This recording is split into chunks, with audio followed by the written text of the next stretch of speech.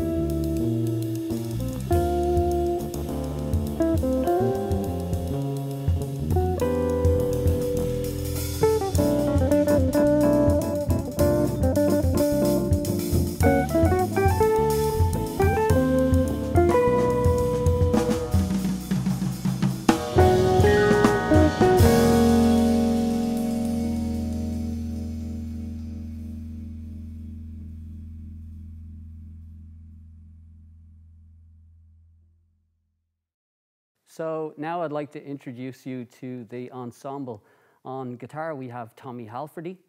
Our special guest on Fender Rhodes is Scott Flanigan. And on electric and double bass, we have Dave Redmond. The next tune that we're going to play is entitled Tudo, which is a new composition that we wrote as part of the residency. And Tudo means, in English, everything is sound. So this is Tudo.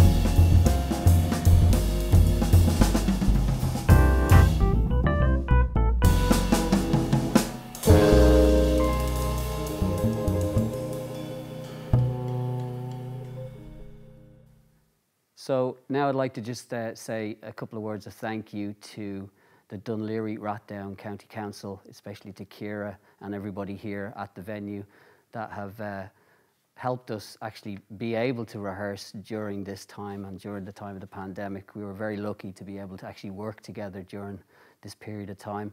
And also I'd like to thank the Music Network and the Arts Council for supporting this scheme, because it really does produce and give artists an opportunity to actually work and create new bodies of work. So I'd like to thank them for that.